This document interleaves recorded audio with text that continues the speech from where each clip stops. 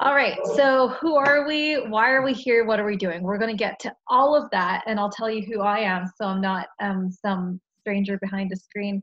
Um, we'll get to all of that over the next hour and 20 minutes. But before we do any of that, I want to start with a hypothetical. So I want all of you to imagine that it is the not too distant future. It's the year 2027, and honestly, every year that this class goes on, I should keep putting this into the further future. The year 2027, you are a kid who has a day off from school. Your name is Bill or Billy or Sam or Joey, and you decide to have some fun. So you decide to play some video games. So you put on your VR headset and you decide to zap some bad guys. And over the course of the morning, you find these invaders, you target them, you shoot them, and you clear every single last one. Mission accomplished, you've won the game. But there's a twist. Then you take off your headset, not only have you won the game, but you have actually zapped the tumor of a cancer patient. So this is pretty far-fetched, but that's what we're here to talk about today. We're going to talk about technologies, big ideas, big challenges, and how we can foster our own imaginations to think about, making the impossible possible. So you finished your game, the Tumornator, which I think is pretty funny, but that's just me. So today's class is called Engineering Tomorrow, Fostering a Culture of Disruption and Innovation. And my hope is by the end of this, you will have walked away with a sense of what innovation is, the emerging trends and technologies that impact the future of innovation, particularly as it pertains to medicine, because this is the technology and the future of medicine class, to explain the why. Why does it matter? Why do we need to innovate? And to talk about some of the greatest challenges we face both as a species and particular to medicine. And then also the how of how to foster an innovation mindset. And then separate from all of this, which we'll talk about next class, is design and how it pertains to innovation in a very, very specific context. So to begin with, I want to ask 3 questions. First of all, what is innovation? Why does it matter? And how does one innovate? So first off, before we go into any of that, someone feel free to unmute yourselves. Tell me what this is. A bottle? It's a bottle, exactly. So what can you do with a bottle? You can transport water to wherever you want to take it. Yep. Pump it up in air and make it into like a rocket or something. You can make it into a rocket. Perfect. Any other suggestions? You can put Mentos in it if it's Coke and make it explode. That's also a way to make a rocket. Yep. And we'll take one more suggestion. I think you can also use it as like a light bulb if you put it on. As a light bulb. You guys must have seen this presentation before. So yeah, a bottle is only limited by your imagination, and a bottle can be a planter, can be a chandelier, can be a bird feeder, can be a jewelry sorting case, it can be a pencil case, it can be an art installation, and it can be a piggyback or a rocket, as you guys say. And of course, it can be used to carry water. You can even redesign the bottle. You can make the bottle better. Why would you want to do that? Well, this is one of my favorite videos ever, and it's about pointing the inefficiencies in bottles in their current form. And in earlier versions of this course, before this ever existed, I would complain about how bottles are inefficient because when you turn them over, at least some percentage of the product is left in the bottle. And if you add up all those inefficiencies over time and all of the wastelands and all of the landfills across the country, it's going to add up to tons. So why not re-engineer the bottle to have a different cohesive properties so the substance in the bottle adheres more to itself then to the bottle surface. And this is exactly what you just saw. That's what one group at the MIT Media Lab did, and they re-engineered the bottle. So it's not just thinking about different uses for bottles, but the way that bottles are engineered altogether. By the way, did that video show up okay as I was switching screens? Yeah, perfect. Yes. Okay, awesome. All right, so that was a very quick overview of what we're going to be talking about today. So who the heck am I and who the heck are you? I think that's the next important question to answer. So my name is Dr. Shawna Pandya. I am in year 9, I think, of involvement in this course, which makes me feel old. So I'm a physician in family medicine. I cover rural ER, a graduate at the University of Alberta. I'm a scientist astronaut candidate as one of my other hats. So this is from my first ever parabolic flight campaign in 2015, actually, where we tested spacesuits in zero gravity. We were part of the first commercial crew to do that, and we've done it 6 more times since. I wear a lot of different hats as an entrepreneur. I'm the VP of Immersive Medicine for Sonic Technologies, which we'll talk about since it's rather fitting to this course. Do a lot of research related to space, telemedicine, space medicine, and also a bit of an adventurer in extreme environments. I have I'm an aquanaut, have done an underwater mission as well as several missions at the Mars Desert Research Station in the Utah desert. So that's a quick introduction to me. Also a speaker. I've spoken at 3 TEDx events. And really, I'd say I first got involved with this course when Kim and I met at Singularity University as grads over 10 years ago now. And then Kim put together this fabulous course. And I've been teaching it sessionally ever since. So that is me. But I would also like to know all about you. So we will go around the virtual room and just tell me who you are, your name, what you're currently studying, and if you want, how you are adapting to the pandemic and what you hope to get out of this course. So maybe I'll just go down the list. Eduardo, you are first up, so go ahead. Oh, my name is Ed. Maybe I think we hear a little bit of echo. Could you mute yourself? Sure. Sorry. Yeah, my name's Ed. I'm a PhD student. I work in the Department of Medicine. I came across the course going through the course list of the U of A, and this was the one that caught my eye the most. And then what do I want to get out of it? Well, to see what's missing in medicine and see how I can use what I know to contribute to those missing spots and help in the future. And how am I adapting to the pandemic? Well, we just came back to the lab, so it's fun to use the mask. It's a new reality, and I think overall I enjoy it because I get to spend more time with at home, and we have a lovebird, so the lovebird is happier with us at home. So yeah, that's me. So over to you.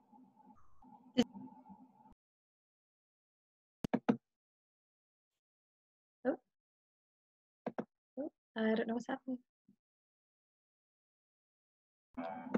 We can hear you now. Yep. Can you hear me? Yep.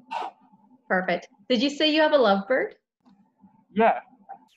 So Okay. in the first 2 classes, I was at home and he was with me. He's very attached. So he likes when we're at home.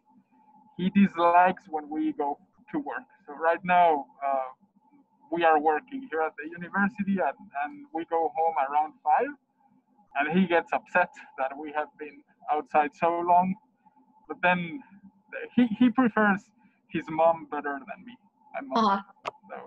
So one thing I left out of my introduction is I'm obsessed with birds. I have 2 little budgies at home, so extra credit on any homework that you submit that has pictures of birds in it. That's awesome. Maybe I'll put some pictures of my own birds in the next presentation. All right. So next up we have, let me just scroll down. I think it looks like Kaylin. It's a bit covered by the scroll button, but I hope I got your name right. Go ahead. Sure, yeah. My name's Kaylin. You pronounced it right, so that's a lot of people don't. So kudos to you. I'm going into my third year of marketing. I actually started in science in my first year, and then I realized I really didn't like labs, but I actually wanted to become an astronaut. So when you were talking all about your NASA and all that, I was like, wow, that's so cool. And so now it's kind of just circling back to how I can use my skills in marketing and business to help in tech, the tech world, and also in medicine. Oh, awesome. Well, there will be a lot of space medicine more so next lecture. So guys, stick around for that. That's really wonderful. And just because you're in marketing doesn't mean there's a role for you in space, especially with the rise of commercial space flight. So keep that in mind. Perfect. Next down my list is Joel. Go ahead. Awesome. So yeah, my name is Joel. I just graduated actually last year from a degree in biological sciences here, and I'm in open studies now.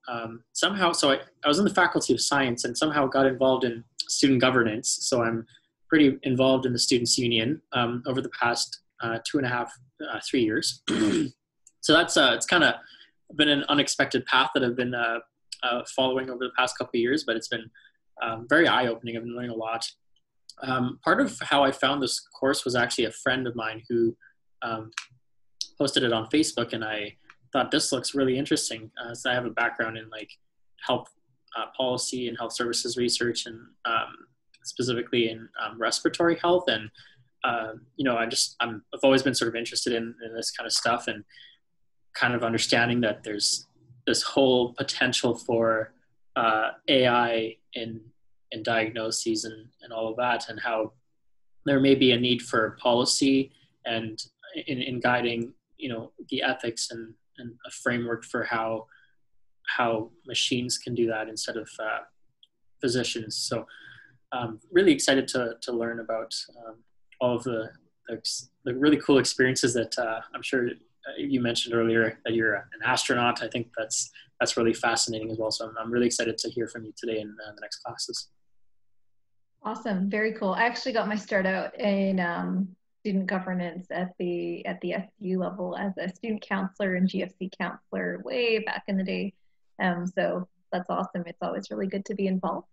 Oh, that's really cool. Yeah. Next up on my list, I have Khadija. Hopefully I'm saying your name right. Yes. Hello. Can you hear me? Yeah, I can hear you loud. Yeah, so I am Khadija, and I am a PhD student in the Department of Medicine. And I am doing my PhD. I am a second year. So I have done all the required courses for my degree, and they needed one more course to do. And it was a kind of open thing just to look up what would be interesting. I came across this through the calendar. I thought it would be a nice idea to go to do this course this semester, because it would be, something different, add up to my knowledge. And it looks like it is the real future that we will come through. And it's a good idea to have a basic knowledge, at least, through the course. Wonderful. Well, welcome. Next up on my list, I have Devansh. Am I saying your name right? I hope I am. Yeah, that's right. Well, hi, I'm Devansh, and I'm in my second year undergrad studying immunology and infection. So far, we haven't gotten into any immunology courses yet, so I can't really apply it to the current pandemic going on. But I'm still looking forward to it as it comes along. I'm working with Dr. Solas in his lab right now, and from there I found out that he's also teaching this course, and it's pretty interesting because usually when we think about AI and technology, it's about a utopia or a dystopia, like it's how it's depicted in media. But I think out of this course, it'll be a better way to see how more realistic way of how the future might look. Wonderful. And yeah, stick to it, because I did my neuroscience degree at U of A, and it's really in third and fourth year that you get into the fun of what you're studying in specifics and specifically. But yeah, the first 2 years tend to be pretty general, but welcome to the course. Next up, we have Nicole. My name is Nicole. I'm an after-degree student in computer science. I did my first degree in business with a marketing major and worked in marketing for a few years, and then got interested in programming, so went back to school for that, and I'm just about done that. I decided to take this course because I taken a lot of like the machine learning AI type courses on like the math side and doing like analysis on things like games, and I kind of wanted to see how like those courses apply to like a bigger picture and like the future and how those will be used to change everything. Perfect. That's great to see that we have such a wide breadth of disciplines and levels of study here. Leanne, you're next. Hi, I'm Leanne. I'm in my 5th and final year in business, and I'm majoring in operations management. And I kind of got interested in tech through various like work positions and professional placements that talked a lot about emerging technology, AI, and machine learning, but it was always used sort of as buzzwords. So I was really excited to be able to take a course where we could really see the relevance and impact of technology and AI, and how we can learn more about it to actually shape what the future looks like. Yeah, for sure. We'll definitely be speaking all about emerging technologies this session in particular. All right, home stretch. Ashley, you're up next. Okay, I'm Ashley. I'm in my 4th year of my physiology degree or undergrad, and I'm just in the process of figuring out what I want to do for my master's. So I also work in the anatomical pathology lab at the hospital. So I kind of have the lab medicine background as well. And so because of all these kind of combined interests, I know that I want to do research for the rest of my life in reproduction, placentas, or fetal development in that kind of area. And I know that it's a very, controversial area that sometimes up and coming like technology of, say, making a placenta outside of the uterus or kind of concepts like that are up and coming. And I thought that this class would be kind of a good thing to, be aware of what's coming up and to get a jump on thinking about it. Very cool. Yeah, medicine, even since I've graduated, has changed quite a bit. Uterine transplants, giving a uterus to a recipient so they can become pregnant wasn't a thing when I was in med school, and now it is. So, the future's here, and that's what we're here to discuss. So, last but not least, Ishita, go ahead, and then we'll bring it back to the lecture. Sure. So, hello everyone. I have taken this course before, and I actually TA'd for it. So I just thought that because I'm really interested in the content and I think it's relevant to me, I'm doing my master's in neuroscience right now.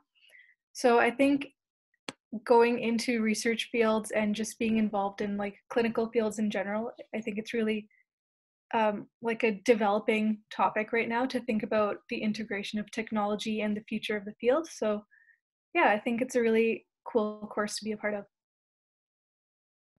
Wonderful. Well, welcome back. All right, have I missed anyone? Perfect. Okay, so let's get into the crux of it in the hour we have remaining. So first of all, what is innovation? So just yell it out. Feel free to unmute yourselves. What does it mean in your mind? Give some examples. Well, with the bottle example, it was clear that it's needed. You need to think out of the box to come up with new uses of maybe something that has already been around for a while. Maybe that could be a partial answer. Yeah, so repurposing an existing technology or product for a new use, for sure. Go ahead. Anyone else?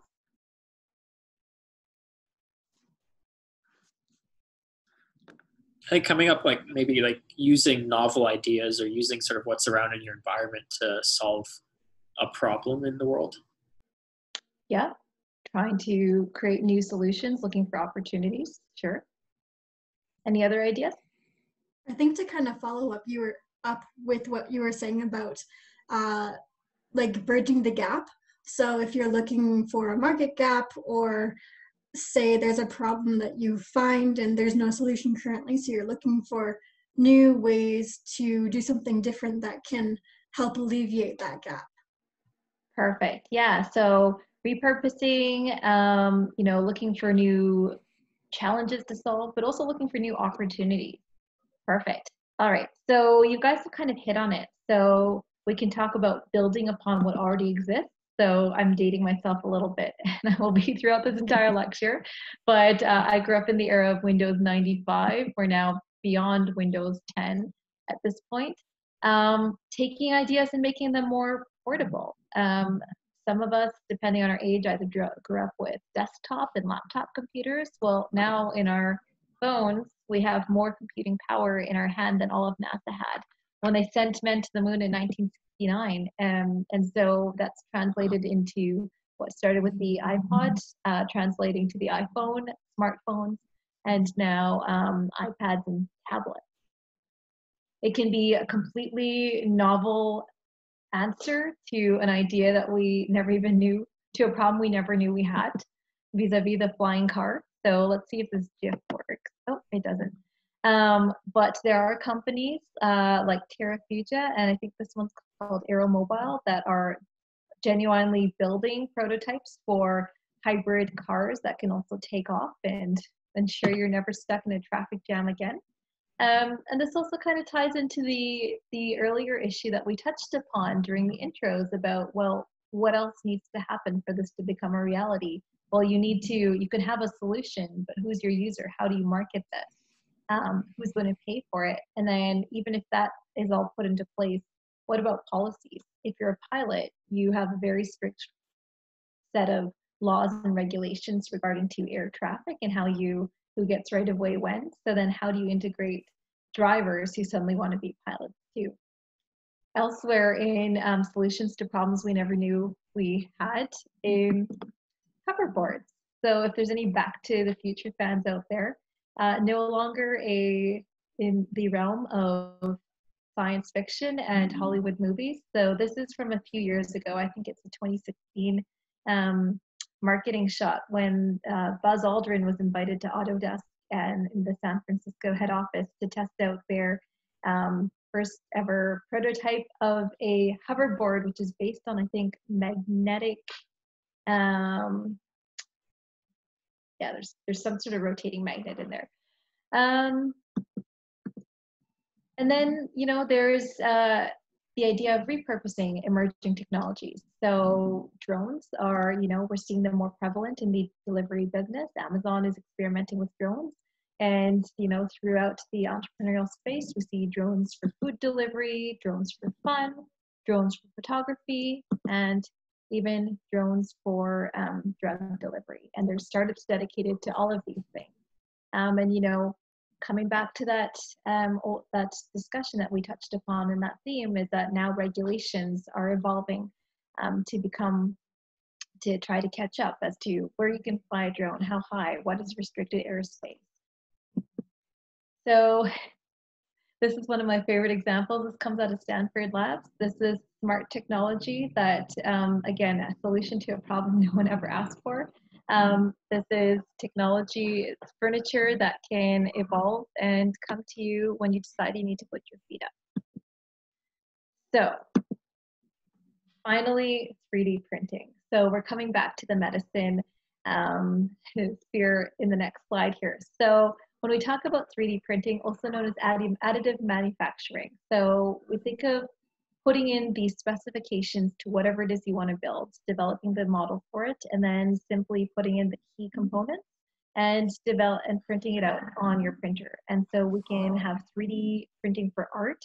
This picture is kind of cool because, and slightly gross, because someone took a picture of someone sneezing and then captured the particulate matter and then computer modeled that and then inputted that into a 3D printer and then printed out the sneeze particulate as a vase to create snot as art. So, you know, all it takes is a little creativity at times.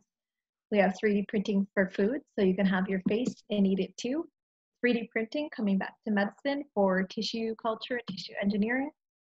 3D printing in space. So we're going to touch on more on why it's important to be able to print what you need as you go in the next lecture when we talk about the spaceflight environment. And 3D printing for prosthetics.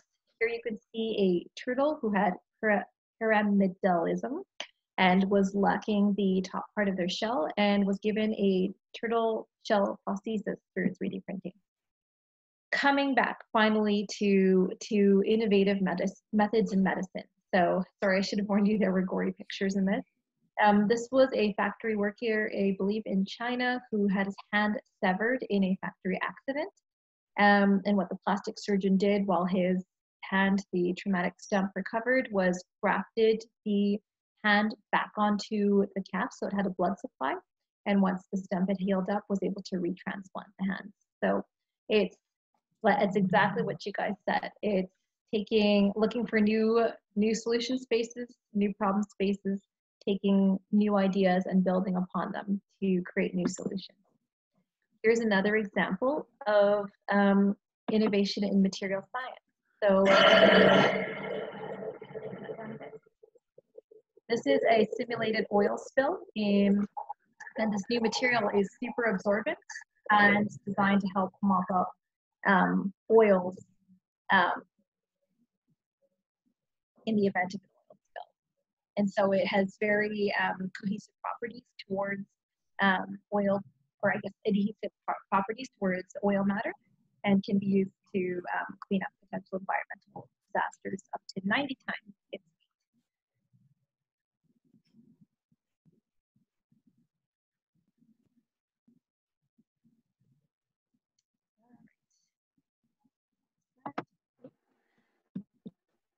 Okay, so that was just kind of to give you an idea of what exists in terms of material science, in terms of science fiction ideas come to life, in terms of software, in terms of hardware, of what exists in terms of emerging technology. So I want to spend the next part of this lecture talking about opportunities and problem spaces in medicine.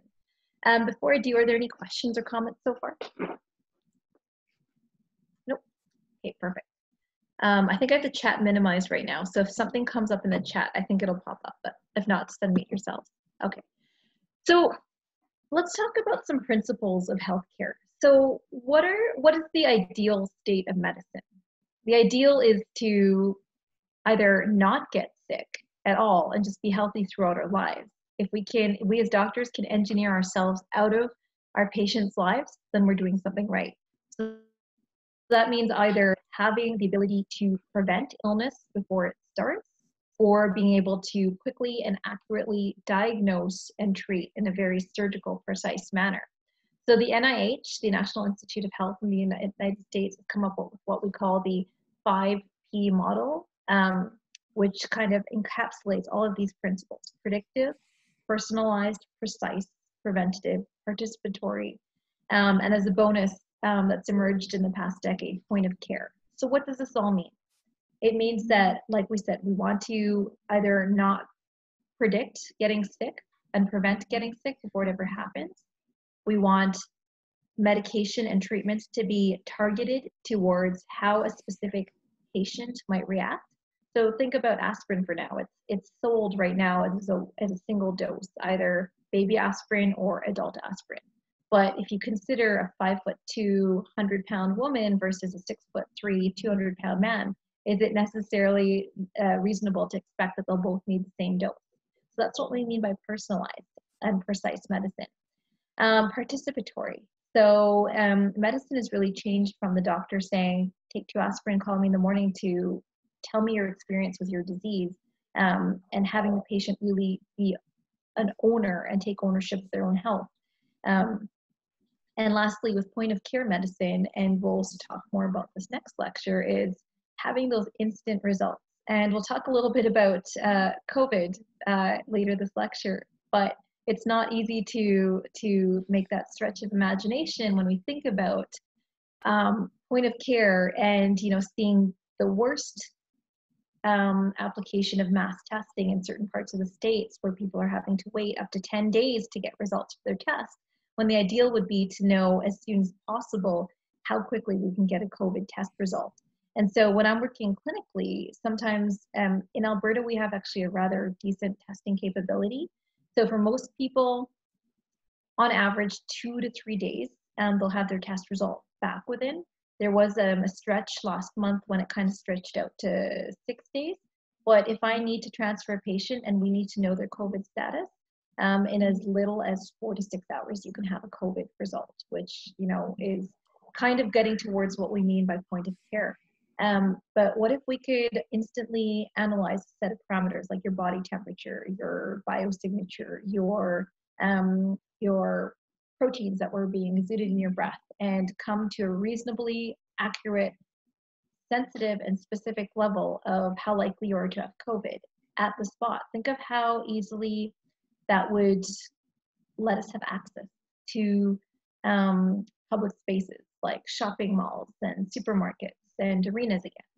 So that's what we mean by point of care. And we'll talk about how else that might be useful when we talk about space next lecture. When we're talking about challenges and opportunities in health, the other thing I want to bring your attention to is the WHO, or World Health Organization, definition of health, because this really blew my mind when it was introduced to me when I was going through medical school. And most of us, when we think of health, we think of just not being sick.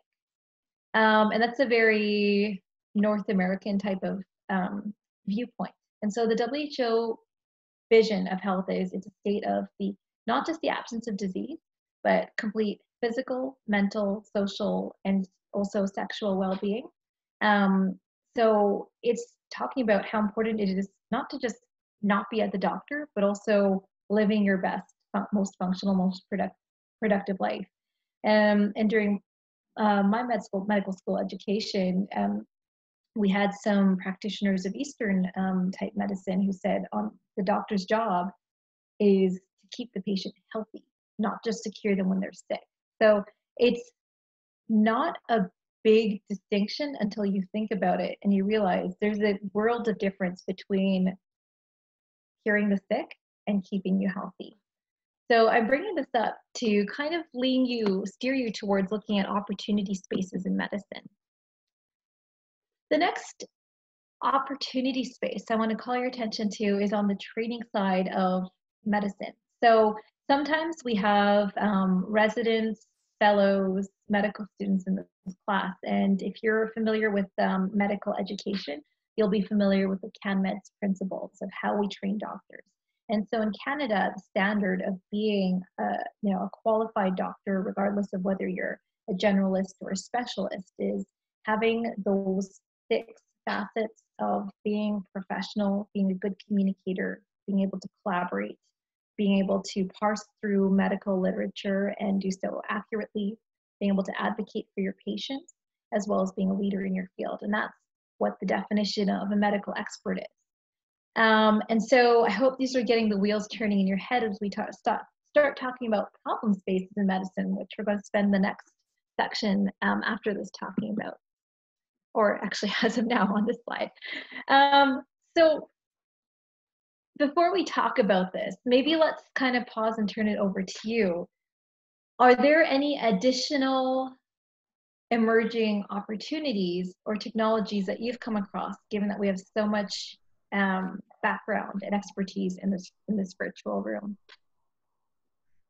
So I have a question about the point of care approach, because if I imagine that maybe we can carry sensors in ourselves, maybe using nanotechnology, we come up with these sensors that we just inject when we are newborns, and they can give us real-time data on our temperature, or all these things that we look for when we monitor a person.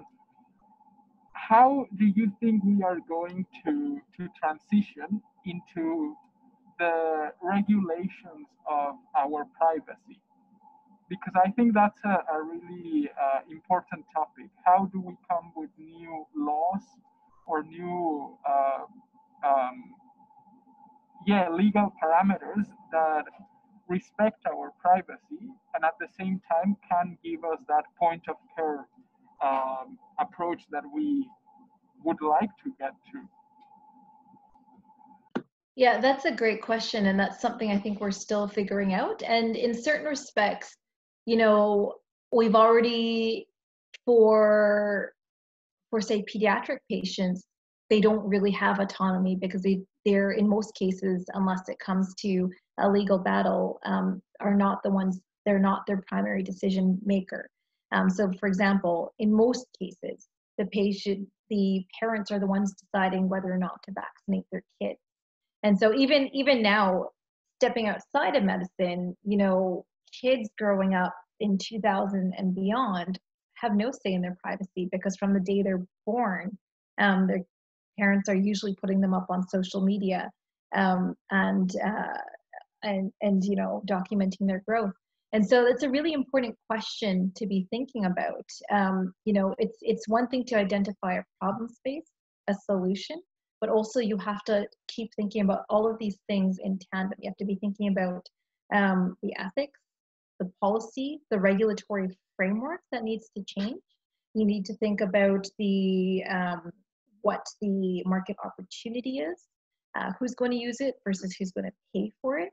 All of these things come into play, and it's really good that you're thinking about it now, because it will play a theme in this lecture, in the space medicine lecture, and then in the workshop lecture, where we put you guys to work to coming up with innovations and thinking about all of these things. Any other comments? All right, so we're going to move into problem spaces. So before I get into that, what are some of the problem spaces that you foresee or that should come to mind in medicine? Sometimes it's very slow to make progress, especially in the lab. You're like, for instance, in my case, I research one molecule, and it's one single molecule in, you know, in the entire human body, right? So it's slow. I see that issue. Yeah, it's slow in medicine for sure, especially given the path towards clinical use, you know, going through initial phase 0, 1, 2, 3 clinical testing.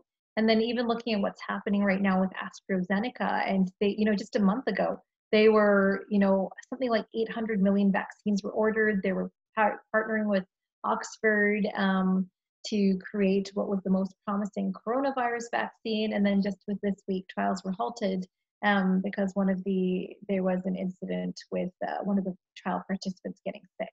So, you know, it's always finding that balance between what can be pushed through with FDA and Health Canada waivers versus how do we do, at the end of the day, what's in the best interest of the patient. So it's, you know, there's no right answer. There's nothing we're going to solve in the next 40 minutes here, but it's always, always, always important to keep coming at these from multidisciplinary, multifaceted approaches. I think one other thing that I would, I think is important is, you sort of mentioned briefly the doctor-patient relationship and how it's super important. And I think there's very strong literature that shows, you know, that increases, you know, the experience of the patient, even, you know, management of chronic diseases.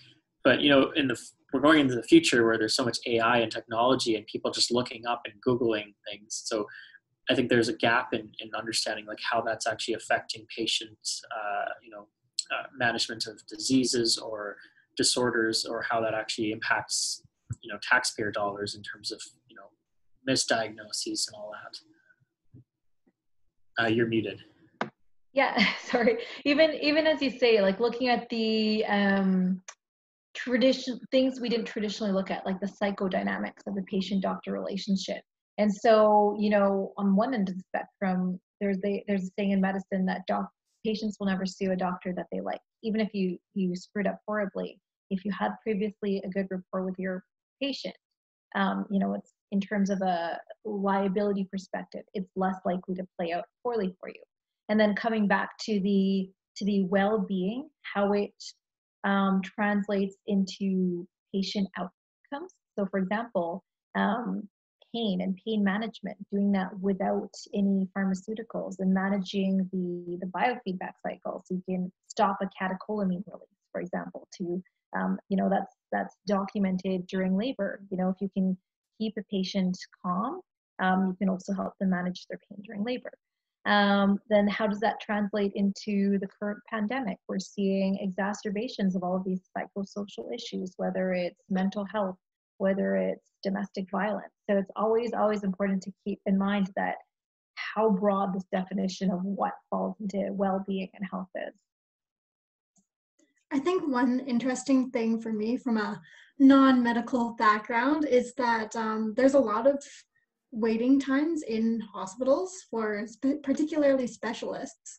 And I think with the increase of AIs in medicine, it may help that a lot, but it also may take a long time for people to adapt to that new change in technology and conversing with an AI instead of a front-facing doctor. Yeah, and that's, you know, that's exactly you know, what I was alluding to earlier with adoption. You know, you can have the perfect cure, you can have the vaccine for coronavirus, but if it takes 10 steps to get there, if you're making it too hard for the patient to access, they're not going to adopt it. And so that's where that other aspect, the marketing side of it, becomes really important. All right. Let's keep plugging along. All right, so let's look at the problem side of medicine now and some of the problem spaces, some of which we've already covered through our discussion. But antibiotics and resistance is a huge issue. So even for as little time as I've been out in practice, some of what we were taught were, you know, the big gun antibiotics are now met with increasing resistance, and we really it's kind of terrifying that what used to be a machine gun antibiotic is kind of mid-level on the spectrum, that there's even bigger gun antibiotics. And then the problem is anytime you engage with antibiotics, necessary they are, you're kind of hitting the nuclear option by zapping all the bugs in your body, the good and the bad, making you prone to unintended consequences, from yeast infections to bacterial vaginosis to C. difficile infections. And then it's also keeping pace with the evolving bad bugs and trying to continually, you know, outpace them. In terms of drug development, so we kind of alluded to this on the vaccine side, how challenging it is, what the cost of a clinical trial is, and then also trying to not only prove that something is not harmful, proving it is as good as the current gold standard, and then proving that it has an added benefit or cost benefit.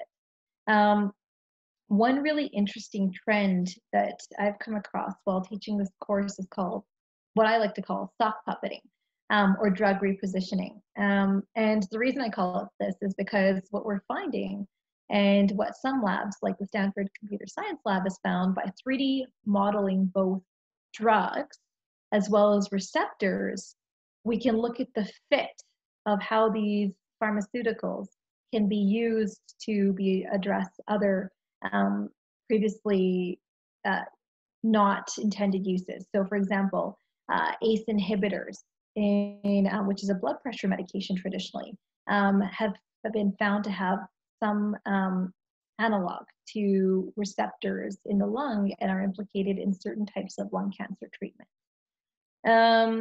Patient context. I won't say too much about this because you guys hit it on the nail on the last slide about talking about patient dynamics, and I think I have an upcoming study on that in one of the next slides.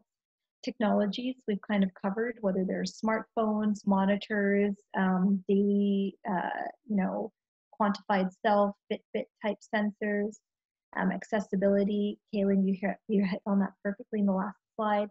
And then just access in terms of drug affordability, longevity, side effect profile, selectivity.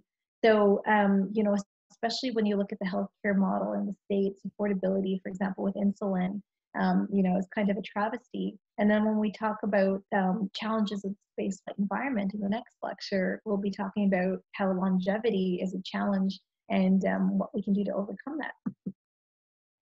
So just to take a case study right now related to antibiotic resistance. So the WHO stance on this is it is happening everywhere, every point of the world, anyone, any age, anytime, and it's a major threat to public health.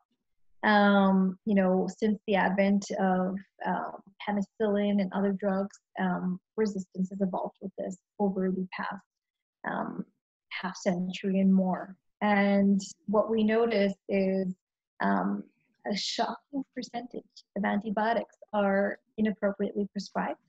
And this is why we're getting resistance. And part of this comes down to the patient context and also the psychodynamics. Clinically, when we don't always want to prescribe antibiotics, we actually end up having to fight not to prescribe antibiotics to a patient. And then sometimes, it's just easier to keep on going with your clinic day rather than have a 45-minute discussion with a patient as to why, the antibiotics aren't appropriate.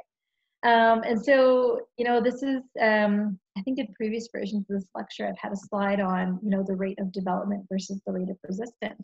And so for years and years, we were kind of stuck with the main drug classes, penicillins, beta-lactams, fluoroquinolones, all of those things. And in 2015, we had our first breakthrough in decades called Tixobaxin. And the reason it took so long to get to this point is because the technology to isolate the active component of Tixobaxin. And so it was actually cultured from a soil organism, and it was actually intracellular. So to be able to culture this soil organism the technology wasn't there until the past 5 years. So I promised you a COVID slide, so here's a COVID slide. So I don't think we could get away with having this lecture in 2020 without talking about COVID. So I don't think we need to kind of go over the prodrome of what coronavirus looks like, because I think we've all been made very aware. And so this is kind of, I wish I had a side-by-side comparison, because this is what coronavirus looked like 6 months ago. And the overlay right now would be all orange. Every single corner of the globe has been affected.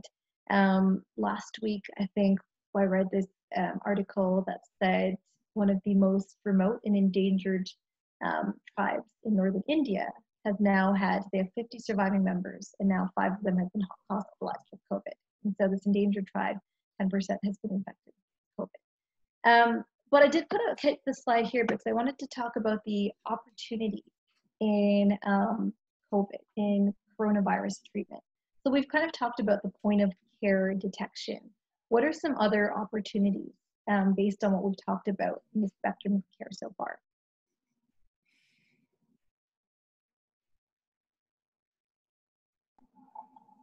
Maybe getting more data on how easily it is transmitted by asymptomatic people, because we still are, I don't think we know enough. And then we see all these outbreaks and we don't understand how is it transmitted. The data is contradictory, and that is confusing people, and also they don't follow regulations, because one person says one thing and then another one says another thing. So maybe a better screening of which data is accurate would help in our control of the pandemic overall. And that's something that, in my opinion, is not there yet. Yeah, absolutely. The precision, this is where the precision medicine aspect comes into it. And the problem is it's such a novel virus that everything keeps changing. So, we know certain baseline risk factors like age and obesity and chronic conditions, but now we're seeing that things that we previously held to be true changing. So that's why we have masks now everywhere. That's why, we're taking a second look at, how pediatric populations are affected. Now we're seeing strokes, terrifying types of strokes in young, previously healthy adults.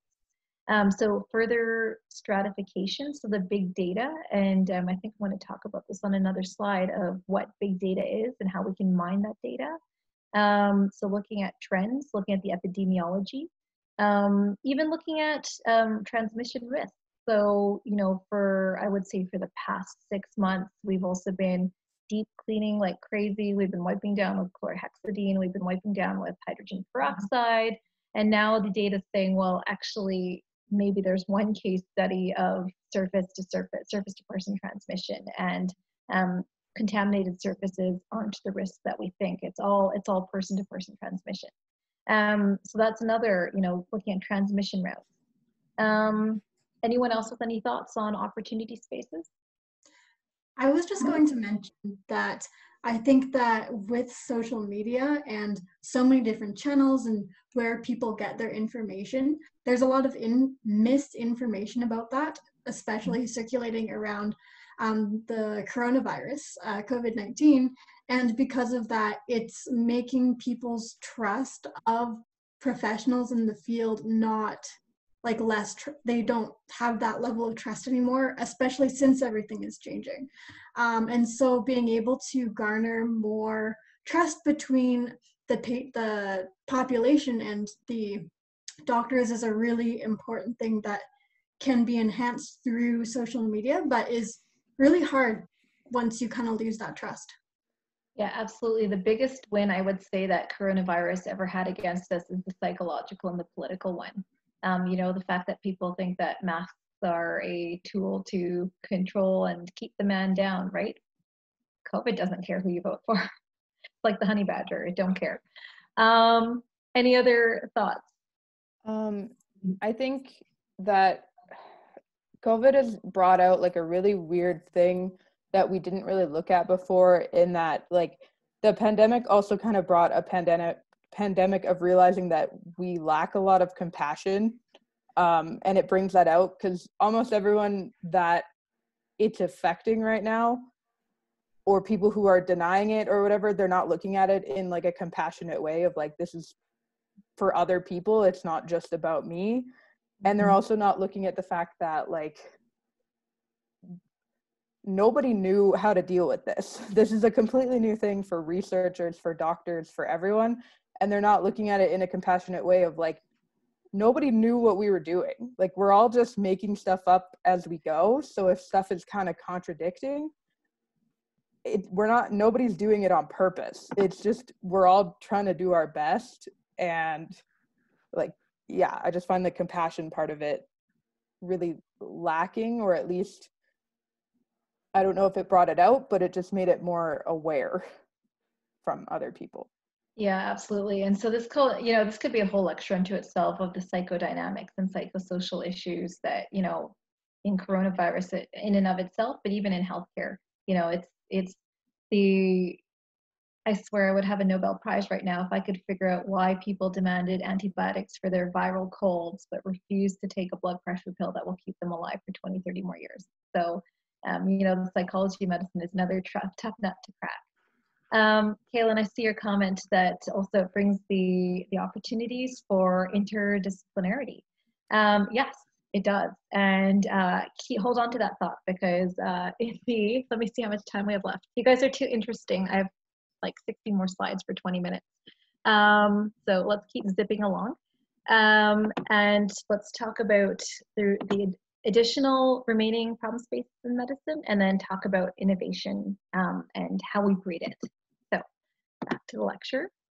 Okay, so we talked about sock puppeting. So this is more, you guys will have access to these slides. So this is kind of the link to what I was talking about with drug repositioning and how we're finding, for example, different drugs, like they call it the match.com for drugs, and pairing previously used drugs to new applications. So it's a computer modeling drug bank. We talked about 3D printing for food and for art. Well, now for casting as well. Has anyone here ever had to wear a cast before? Okay, who found it comfortable and had no problem with it? Absolutely 0% of you. Yeah, they're itchy, they're not fun, they can become too tight, they can become hot, and they can create pressure points. And so the ideal would be to have a cast that is waterproof, that can be taken off for showers, that can be molded towards you. And so this is one Russian startup that created a 3D printed cast that fit your particular arm shape, that could immobilize you to allow for bone healing. And then they went a step further and added ultrasound, an ultrasound component to it to create high frequency vibrations that in early studies showed increased bone healing or decreased bone healing time. Next slide, and I see there's a comment in the chat. Another opportunity of COVID is telemedicine. Excellent. I literally just published a paper on this 2 days ago, but let's save that for a couple of slides from now when we talk about immersive medicine and technologies. But yes, fully on board, preaching to the choir. Personalization and genomics. And so what's the value? Why do we care about knowing what our gene structure is? Why do we care about knowing, you know, how you and I differ? Because it's all A's and T's and G's and C's at the end of the day, except when we turn it into clinical implications. So this was a project out of Harvard Medical School, where they took all of this data that you could possibly get from the human genome and translate it into clinical value. Because, you know, as a practicing clinician, you have enough to do between seeing the patient, prescribing treatment, charting what you did, sending referrals, looking through labs, looking through scans, corresponding with pharmacies. So you don't want something more to read through, but you want something that will help you treat your patient better.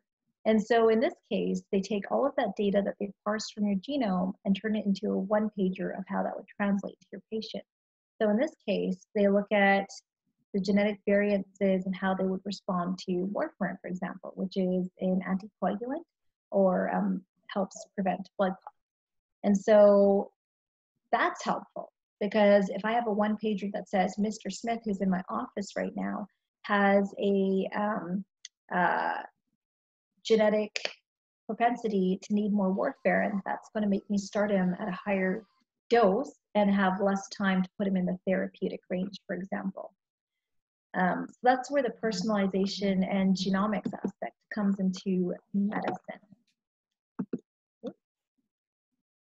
So I know a lot of you mentioned AI and we're pretty excited about it. So of course we had to plug Watson in here.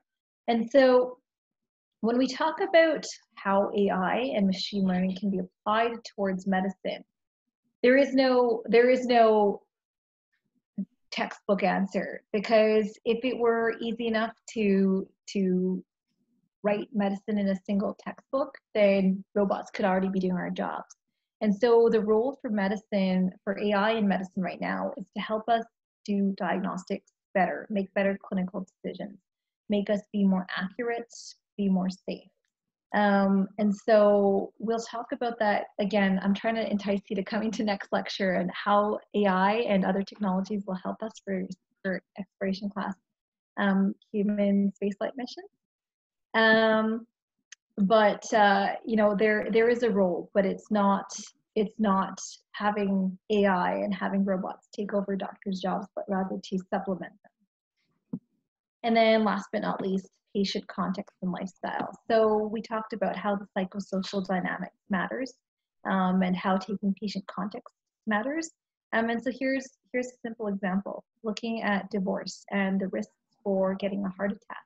And what this one study, I think this is out of Duke University, concluded is that divorce is a significant risk factor for myocardial infarct, particularly in women. And some of you may remember over the past few years, studies have come out saying that marriage is protective against mortality for men, and versus seems to shorten lifespan in women. So draw your own conclusions there. Hopefully that won't impact your life choices though.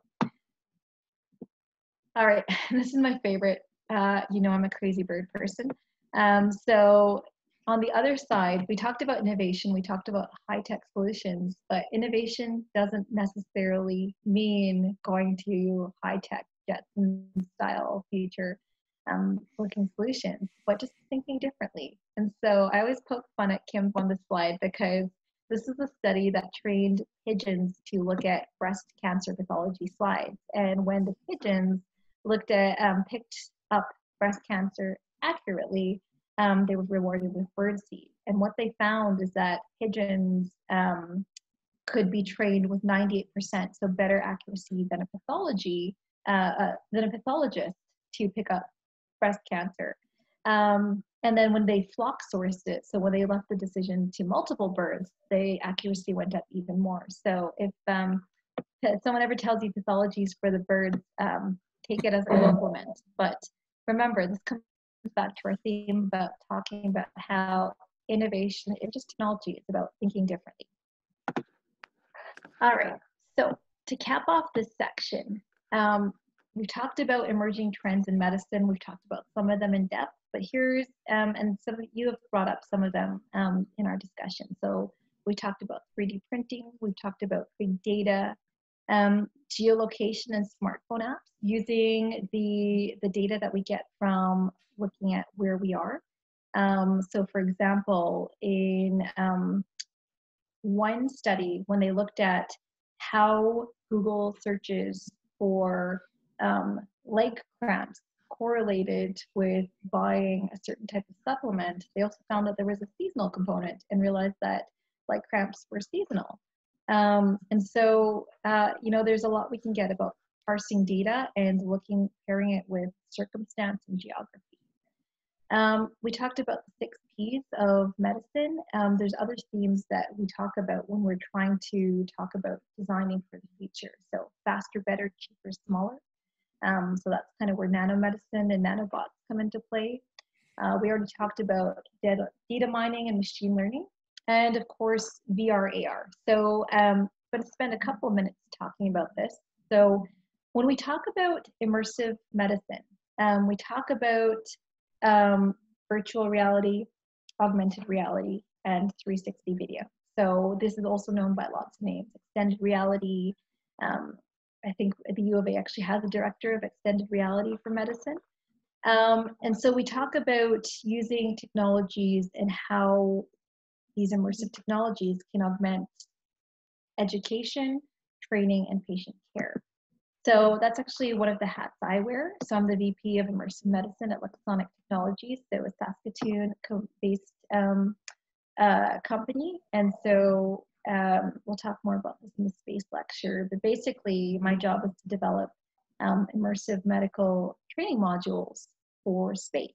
Because when you're 6 to 9 months out from Earth on Mars, you also have to deal with the fact that you're medically isolated. So when you're in orbit on the International Space Station, there's no time delay. When you're on the moon, there's a 3-second one-way time delay.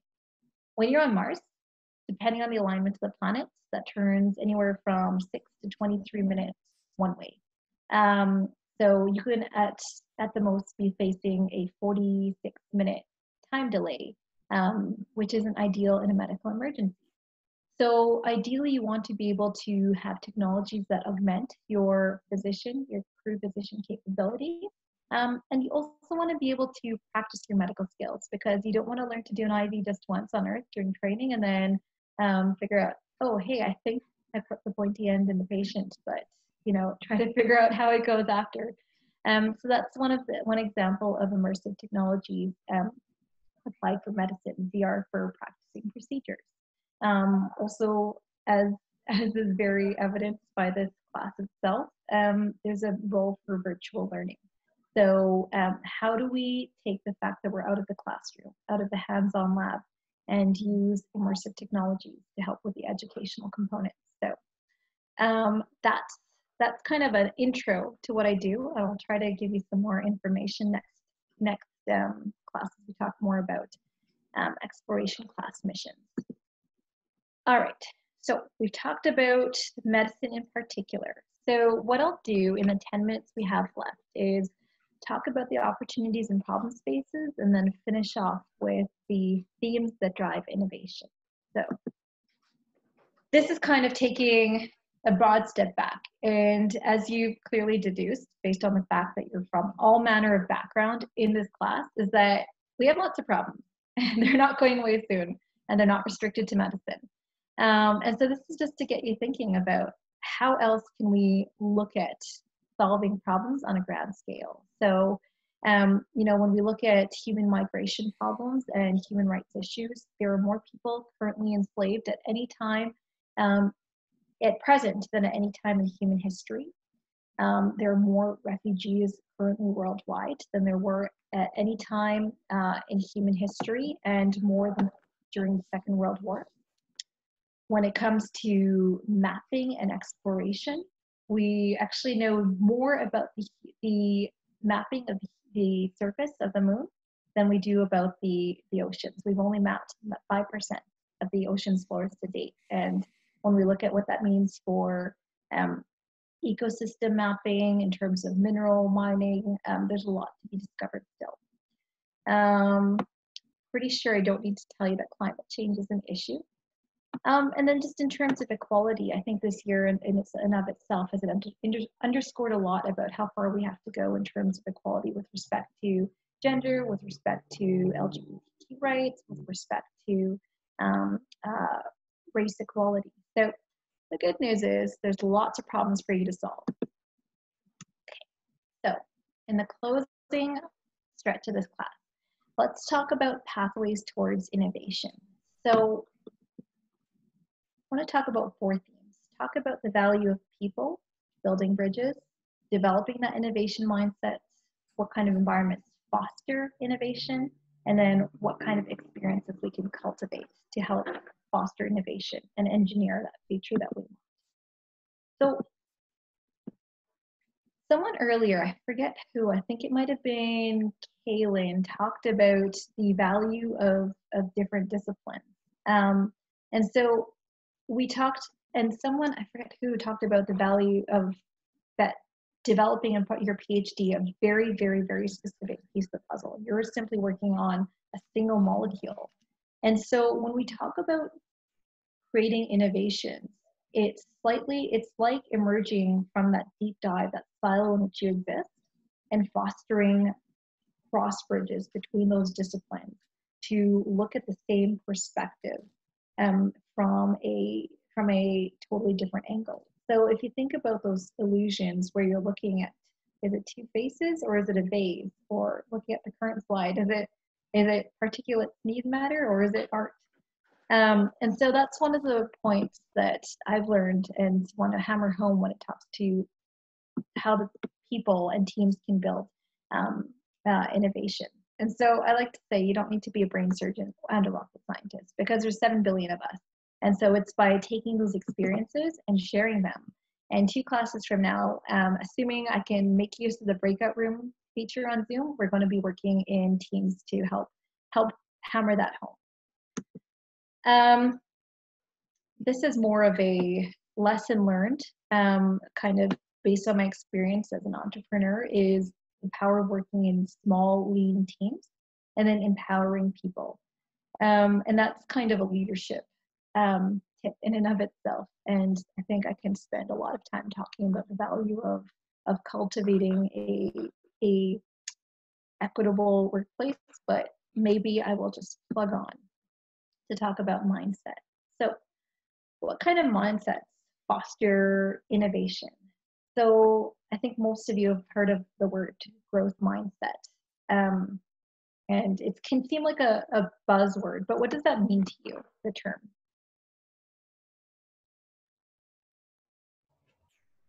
I think there's obviously like actual definitions for it in terms of not thinking you have like a predefined skill set or limiting yourself to that. I think personally, I kind of see it as just taking on new opportunities and challenges and seeing them as ways to learn and like grow your skill set, and again, like not really specialize specifically in only one thing, but getting to know other areas and learning from those cross-disciplinary teams as well.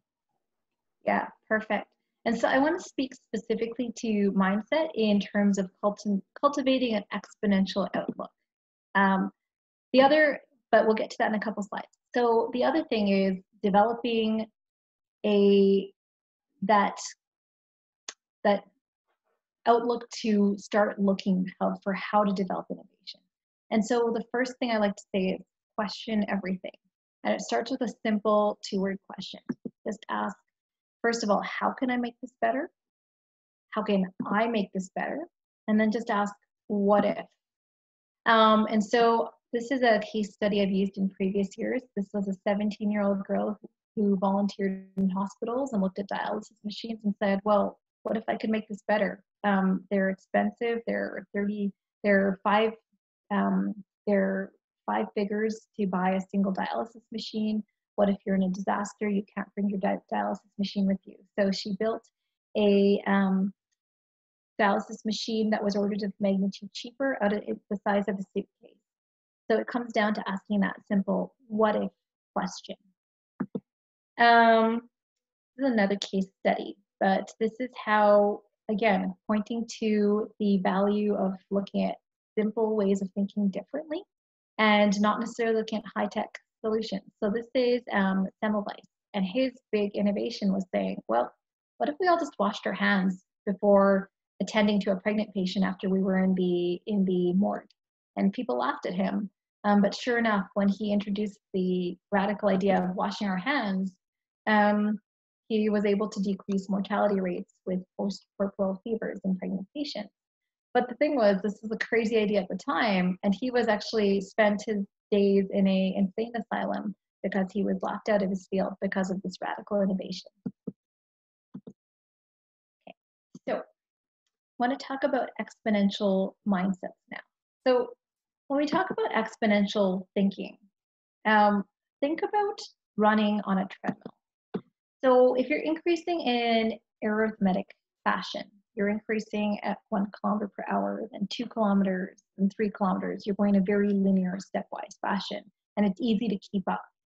When we think about increasing in a geometric or exponential fashion, you're doubling your rate at every step.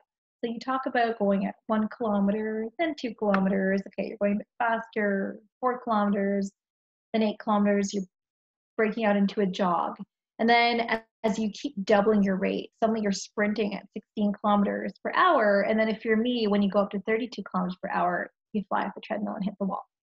And so the reason I want you to think about exponential technology is because we need to learn to adapt this mindset, because we're not programmed to think that way. But even if you think about how it's been maybe just over a decade since smartphones have pervaded our lives, to doing our banking, ruling our security, acting as a phone, tracking our families, being a multi-Swiss Army knife of a tool.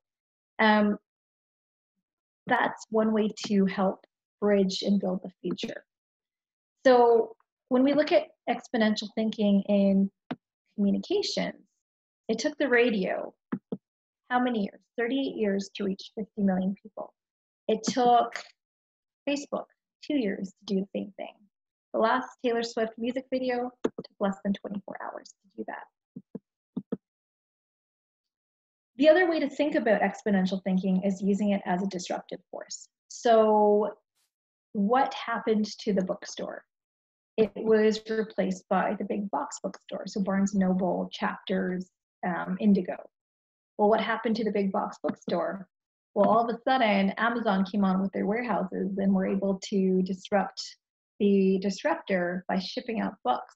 And so using disruptive and exponential thinking, Amazon was able to be its own competitor with the advent of the Kindle and the ebook. Same thing with Netflix and Blockbuster. So once upon a time, if we wanted to watch a video, we would have to go all the way to the video store on a Friday night and, plug in our VCR. And then suddenly Netflix said, well, what if we could bring DVDs to the patient? And then as telecommunications and internet became more pervasive, they became the first online streaming service. All right, so in the next couple of minutes here, I want to go through our last learning point and theme on innovation. So environment. So how do we foster that innovation environment? So we can physically engineer our workspaces. So how do we facilitate that for teams and for others? So we'll talk about these facilitating the innovation process. But I want to talk about the value of fostering a physical environment. Fostering, think about, for those of you who have a chemistry background, being a catalyst for all those molecules to interact. So in the same way, Pixar actually has designed its physical workspace to have different disciplines interact with each other. So the bathroom and the mailroom is very, very central. So to be able to get to it, whether you're working in animation, whether you're working in marketing, you have to pass by each other. And the idea is that this physical workspace will foster conversations that would have not otherwise not have happened. Same with Google and the open floor space plan. So the last thing I want to talk about when it comes to environments is this is the perfect time to be alive. If you want to be an innovator and a disruptor. You have all of these online platforms that never existed. You can broadcast yourself with YouTube and SoundCloud. You can teach yourself through massive online open courses.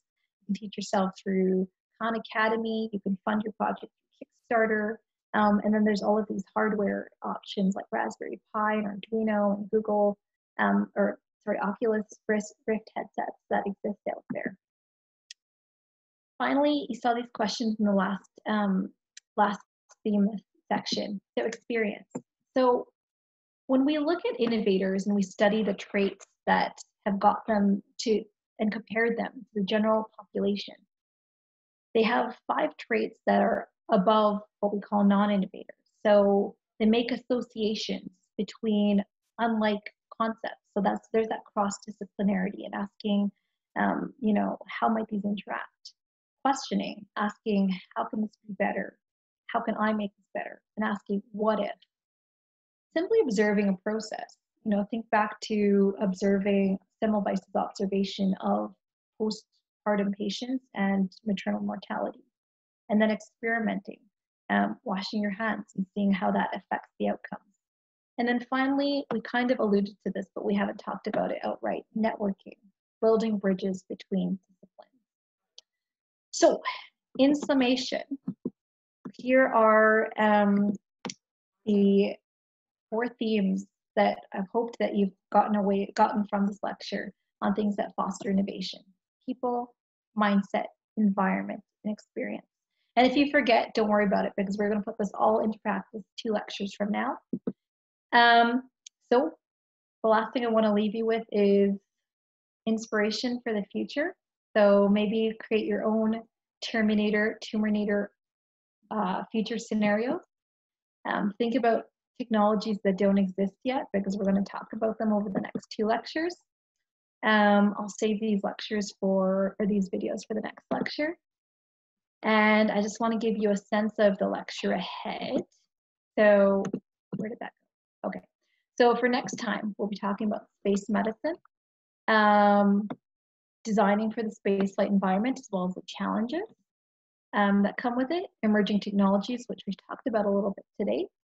And then finally, to get yourselves into the innovation headspace, my challenge to you is an optional homework assignment, is design your own Terminator scenario.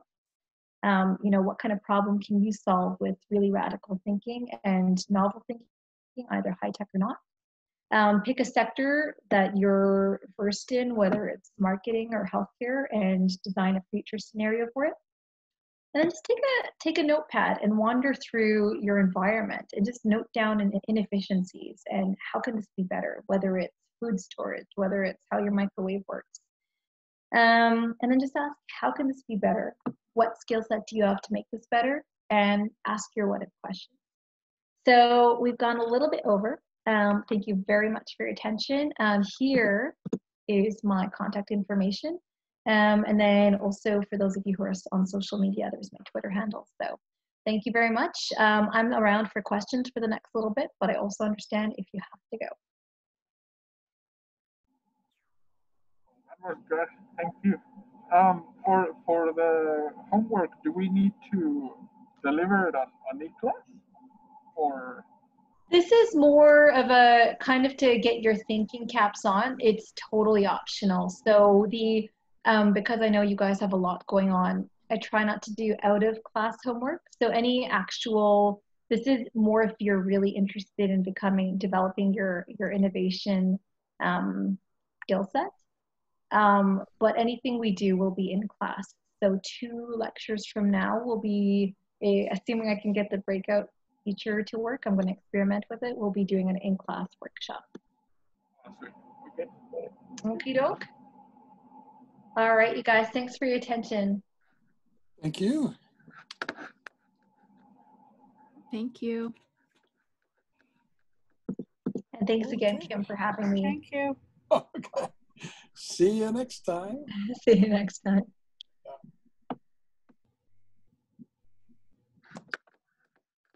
I did have a question for you just at the end. Oh no, she left. Oh, never mind. Well, you can. She's on Slack, and you know there you could send her email, so on. But Okay. also, she does have quite a packed days. I'm sure she has somewhere else to be, you know. So that's why she left like that, I think. For sure, for sure. I'll try to get her on Slack or on email. Thank you. Okay, sounds good. Okay, one more thing, guys, with the future and all that jazz. We could think more full province. You know, it wouldn't have to be in the Edmonton area. It could be in Calgary or, you know, somewhere between here and there.